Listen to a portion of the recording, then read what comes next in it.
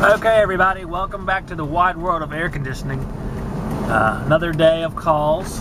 Try to film something if we can. I got what I think will be a capacitor here first thing in the morning. We'll see.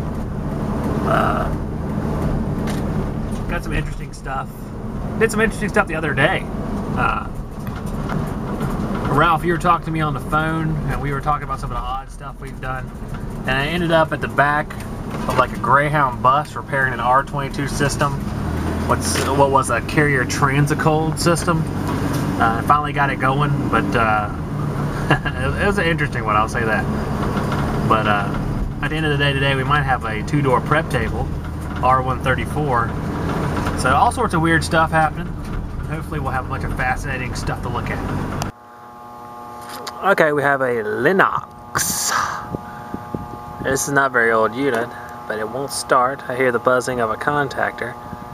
But let's open this door and we'll see if we got a busted capacitor. See our contactor. There's our defrost controller, complete with blinking lights to let us know what's going on. We don't need that though, because we look at the top here. You see that one is bent just slightly upward.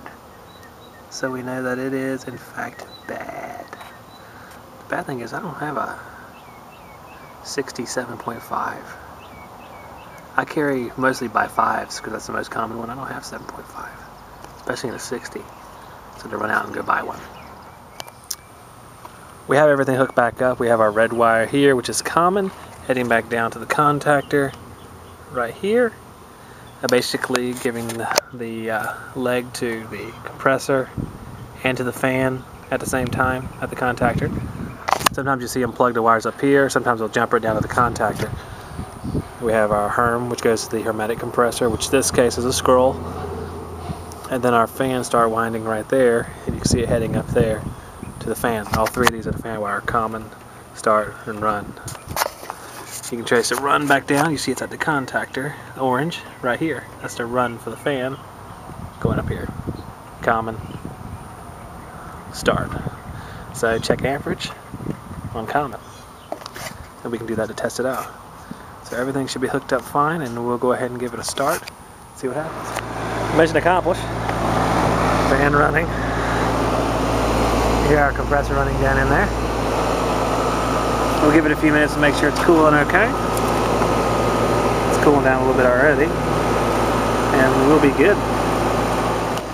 This is our old capacitor, and you can tell some of the non-electrical ways to tell. You can see the bulge on top. It's slight, but you can see the bulge on top, and under the rim you could see, it's better to feel it, but obviously y'all aren't going to do that.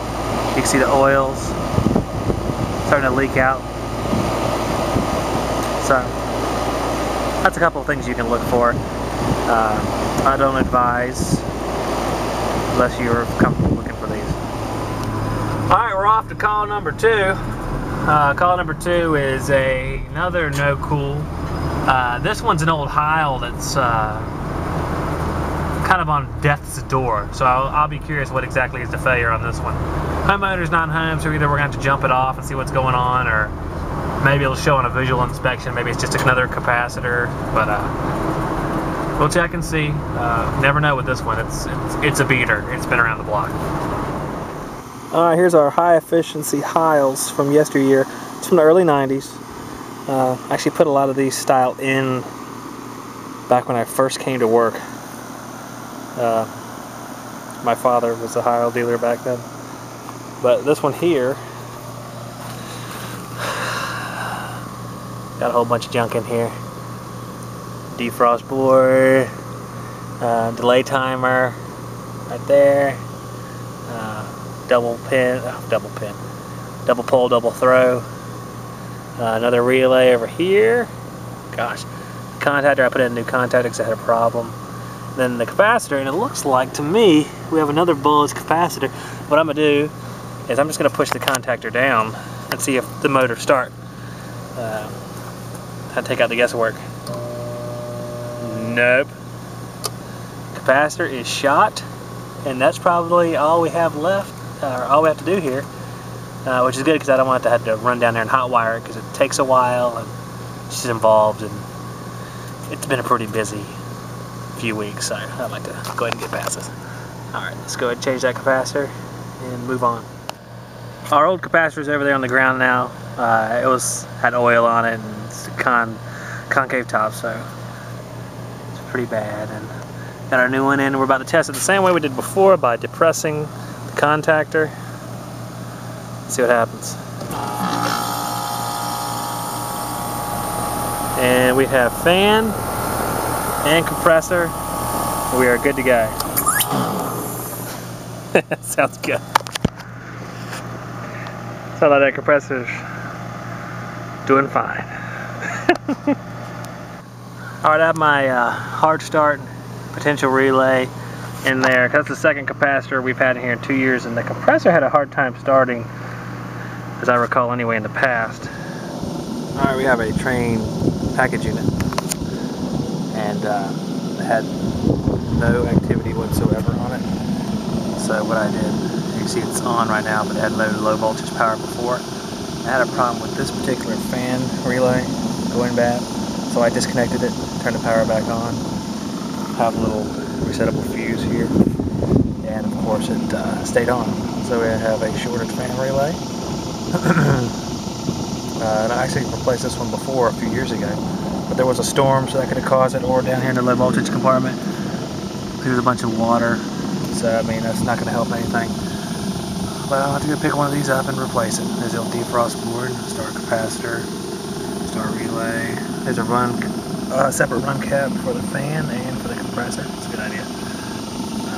Transformer tucked away. That's about it. I'm gonna go get a replacement capacitor from D&L Parts, and a replacement relay from D&L Parts, and come back here and put it on. Okay, there's our new relay all in place, and you see a bunch of low voltage wires on the side and a couple high voltage, and that basically just breaks power to the fan motor itself. And you choose up here which speed you're going to use for the indoor fan. As for the low voltage on the side, the diagram here will show you best. Top you have a blue, and actually it's down here, it's the common from low voltage field connection, which is down here. Field connection is where you make your wire duct connection. The second one down you see is a black wire, and that would be our green. Well, it says green, but it's not green on here, from low voltage field connection. Then we go up here. We have a third one down, is an orange wire here on the side, and that is the WH/J to the heater plug connection, which comes up in this area. And then we have our two blues, which is another common connection, because you can see they're jumpered together. And at the bottom is the red, and that is from the transformer. So we're going to plug it back in and see what happens. Basically, this is just a delay timer for a fan. So that's it. And there's our operation and checkout and everything like that. You can follow along and wire it up, and hopefully we'll be good to go. Okay, I replaced my relay, but the thermostat had also been affected and was bad, so I replaced it with one of my favorites, the Focus Pro 5000. Real basic stat. Fan on, fan off, cool on. Has its own built-in delay. You can range from no delay all the way up to 5 minutes.